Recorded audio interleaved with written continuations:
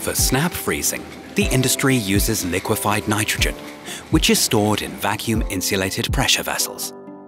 While the nitrogen is extracted, the working pressure of the vessel is regulated by the HEROSE Combi Pressure Regulator. With the HEROSE valve T118, you get the perfect solution for carrying out repairs on both the pressure regulator and its check unit without long downtimes.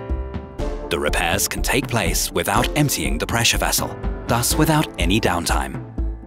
The T118 can be used intuitively while offering a high level of safety for the service technician during repair. By loosening the screw connection, the valve seat closes. The caged medium can escape via relief holes. The upper and lower body can now be separated. The upper line is closed by the T118.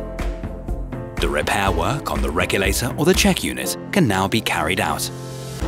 After a successful repair, the valve is put back together by tightening the nut.